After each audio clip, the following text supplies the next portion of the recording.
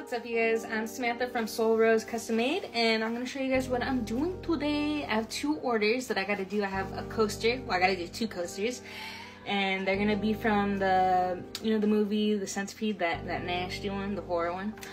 I'm going to be doing two coasters with that, and then, let me just show you. So it's going to be like a hexagon shaped coaster. I'm going to be doing two of those, and then I got an oval tray, and that is going to be a Trump tray, literally.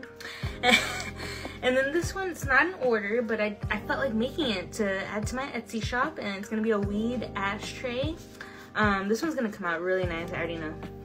This one I'm gonna add some like clear resin, and then I'm gonna add some like different glitters, like pink with a little bit of holographic in there, and some white holographic glitter, and some butterflies. That's gonna be cute, right? So, by the way, if you're watching this on TikTok, don't forget to follow me. And if you're watching this on YouTube, don't forget to subscribe. All right, let's get started.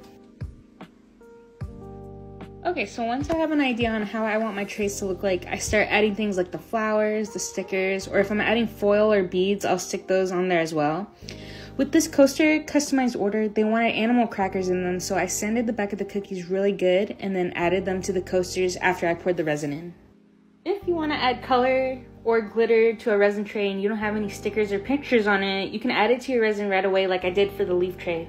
But if you do have pictures or stickers like the oval shaped tray and the coaster, then you have to add clear resin first, let that harden a little, and then come back with a fresh batch of resin, add the glitter or the alcohol ink or mica powder if you want to add color or glitter to your tray.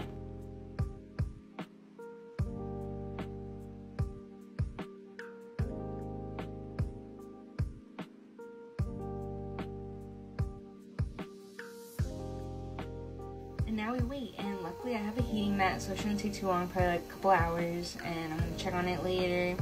Alright, I'll check in with you guys tomorrow, and we'll see how these came out. Alright, you guys, it's the next day, so we're gonna demold everything and see how everything came out. Dang it! So this one, the black smoke, it went in front of the cookie, dang it. But an interesting experiment. And then this is how the other Centipede movie coaster came out, and it came out perfect. And here is the Trump one, very nice. And then the final one, my favorite, is the leaf-shaped ashtray. Super cute. It's very holographic. Like this video doesn't do it justice, but it's very pretty in person.